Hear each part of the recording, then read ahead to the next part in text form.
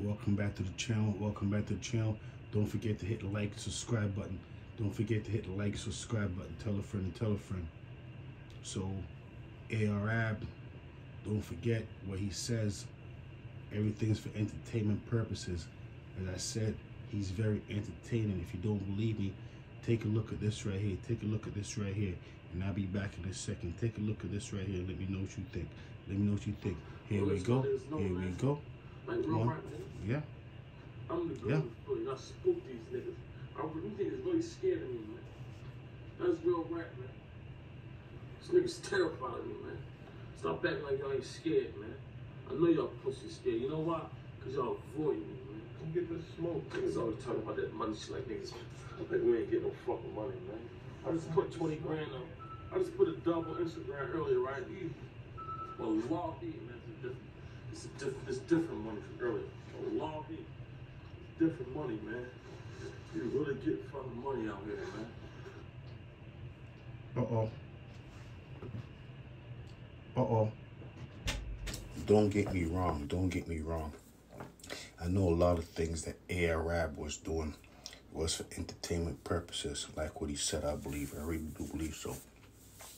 But you have to admit that all his songs, all his videos were, if you were to watch him, you would think that all he participate in is criminal activities 24 hours a day. You know, even when he's sleeping, unfortunately, yeah, even when he's sleeping, he just portrays, he just gives out that image as a 24-hour criminal. Not saying he is, but he, Arab, he's 41 years old right now. He's supposed to be a Muslim. And I'm not certain if he's heard him one time in an interview saying he's not even supposed to be rapping because it's against, you know, the rules of being a Muslim. I'm not a Muslim, I wouldn't know, but heard him say that. But not only was he rapping, he and his fellow associates was rapping about the most heinous things, the most heinous crimes, so vividly detailed in everything. It was actually like a movie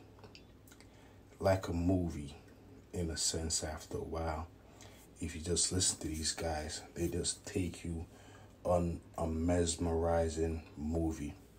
See what I mean? Mesmerizing movie.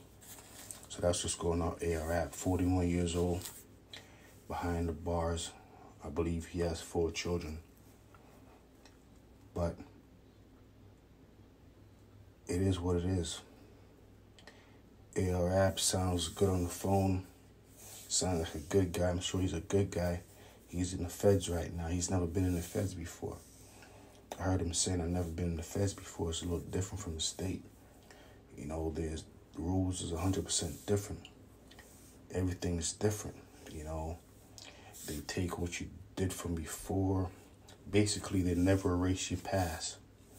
So all the crimes you committed in the past, they put all those together, and it's like you're committing them for the first time, and they judge you from that.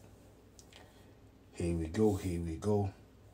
So the more crimes he committed prior to getting involved in this situations, he have to battle all of those crimes on top of this one. But as I'm saying, even though Arab says he's an innocent person, his videos, the way he's on his interviews, he just seems like a 24-hour criminal, you know, 24 hours. That's what it seems like to me. Don't forget, tell a friend, S-Service TV, here we go. But Arab said you can't trust anyone out on the streets.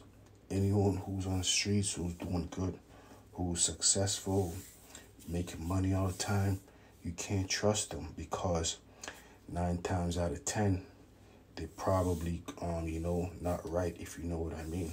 That's what he's saying. So I'm assuming when he gets back out, if he gets back out, he's going to be a good boy because he's going to know that you can't trust anyone at all. I'm sure it's going to get to a point when he's not even going to be able to trust himself, unfortunately.